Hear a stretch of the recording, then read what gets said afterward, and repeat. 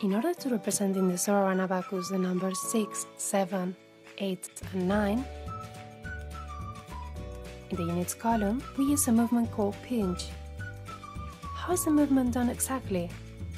It consists simultaneously moving the lower bits and the upper bit closer to the answer beam in order to add, and to move them away to subtract. Thus, with this movement, we will represent the number 6, the number 7, the number 8 and the number 9.